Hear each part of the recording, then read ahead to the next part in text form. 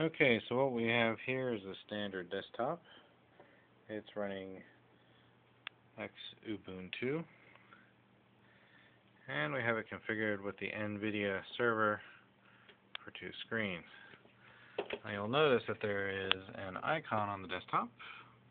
It is running Terminal Services Client for Ubuntu. So if we launch that,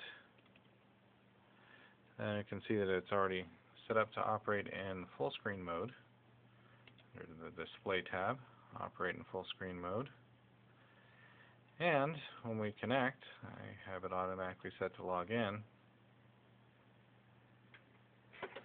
We have a full Windows desktop spread out across 2 screens.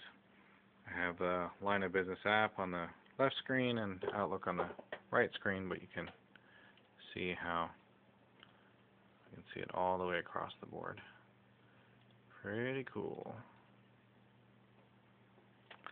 Dual screen using Terminal Services Client.